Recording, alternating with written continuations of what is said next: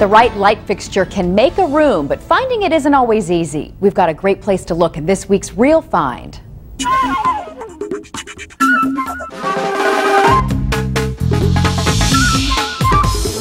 Tom Powers of Boston-based Light Power has loved antiques since he was a boy. I've always been interested in these things that have history, that kind of lived a life before the life that they have now. He's worked in the antique business for more than 30 years, but has carved out his own niche, lighting made between 1840 and 1940. His customers are mostly homeowners.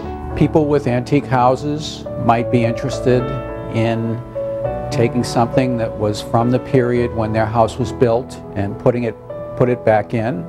Or somebody with a new house might be interested in an interesting fixture they can put in a room.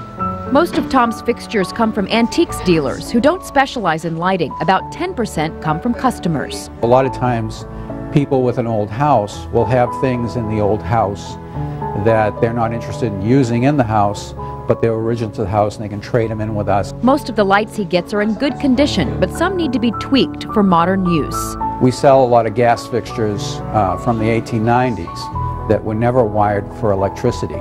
So we have to outfit that gas fixture with electric wires. Tom says tastes change, but people today want fixtures to show their age. Now you want to get a fixture that has its original patina. That's what people want. If you don't want something too ornate, Tom says you may like something like this, which costs about $1,725. The type of fixture that I think sells the best is a very resilient fixture, type of fixture. It's called an inverted dome. It's a very resilient style. It can go in a very modern house. It can go in a foyer. It can go, a large one can go in a dining room as well. If you're into rich detail, this one from the 1880s may be for you. When I talk about getting a fixture that's in good original condition, this is kind of what I'm talking about. These are really nice period deep etched shades, acid cutback shades, and the center cylinder on this fixture was made by a company called Longwy in France. This fixture retails for about $5,000. Now for something completely different, one with a distinct 20th century look.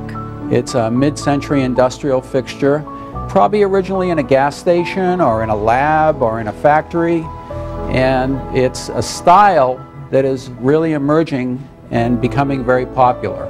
This one isn't as expensive. It costs $480. This is a silver-plated arts and crafts fixture with etching on the cups and on the body of the fixture, and it has 5 Steuben shades.